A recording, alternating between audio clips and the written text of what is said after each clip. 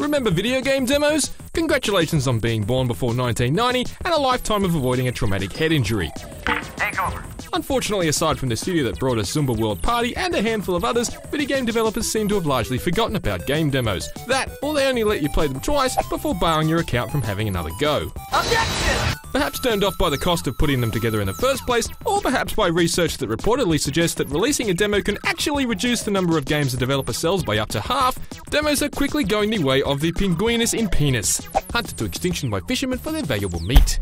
Anyway, point is, the greatest playable video game demonstrations of all time are probably behind us. Bummer, right? But let's reflect on the good times. Brush aside those tears and let us ruminate on 6 of the greatest playable video game demonstrations of all time. Number 6 is the demo that changed the way gamers looked at game demos forever, the demo for the original Metal Gear Solid. The Metal Gear Solid demo kicked off at the very beginning of the game, taking players from the first container-filled basement below the Shadow Moses facility, through a couple of hangars and into several dark air ducts. I know what a TV dinner feels like.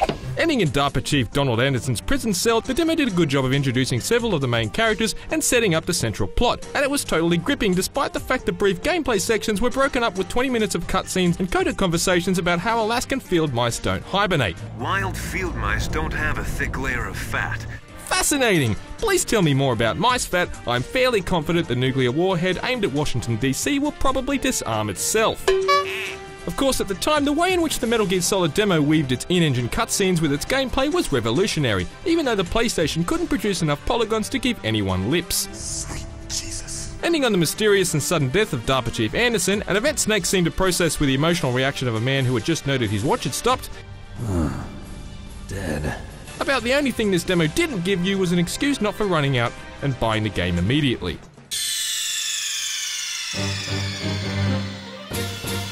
Number 5 is the incredibly confident demo for Just Cause, a game that set players loose in an enormous tropical paradise as a South American super spy who had a very minimal understanding of the laws of physics and even less interest in actually obeying them. The Just Cause demo was notable as our initial introduction to Rico Rodriguez, the result of what would happen if James Bond and Enrique Iglesias were able to defy logic and have a baby, then gave him a grappling hook and a backpack full of parachutes. It was also notable for packing in more insane action across the several demo objectives than some games manage in their entire durations.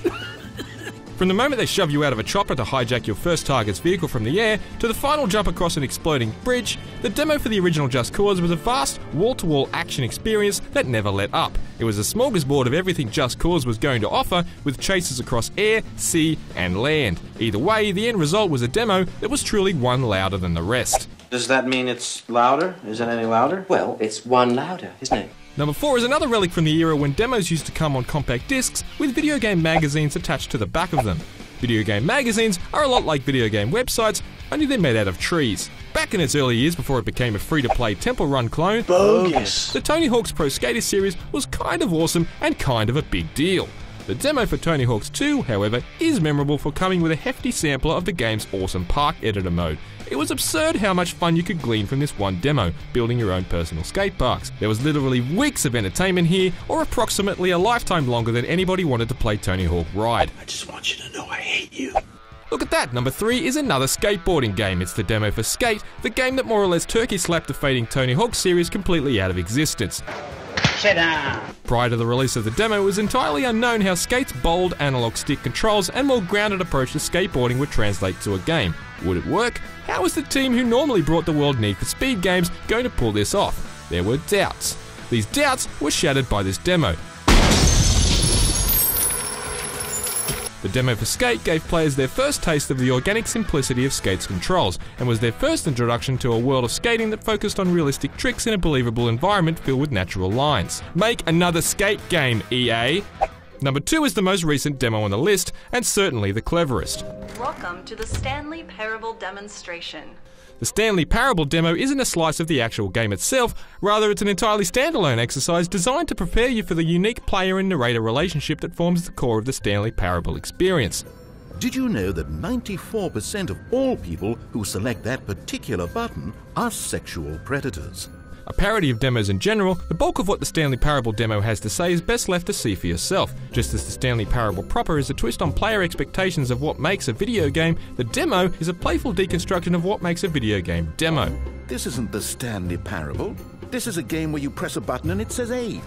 Now, number 1 and the greatest video game demo ever, well, of course, it's the now legendary demo for Metal Gear Solid 2 Sons of Liberty. Even the Stanley Parable agrees, and if you can't believe that a great demo about demos knows great demos, who can you believe? Too true. Much like the demo for the original Metal Gear Solid, the Metal Gear Solid 2 demo starts at the beginning of the game and lets players pick their way through a hefty segment of the game's introductory level. Unlike the demo for the original, however, there's actually far more gameplay on offer. There's soft porn to find, boxes to hide in, pumpkins to shoot, and sleeping soldiers to unceremoniously dump into the Hudson River. A first playthrough of this demo could take over an hour, and even longer if you wanted to experiment more and mug all the guards for their precious dog tags and any goodies they can shake out of their trousers. They certainly don't make demos like this anymore, but when they do, they just charge you 50 Earth dollars for them. Damn! Or at least they do in Australia.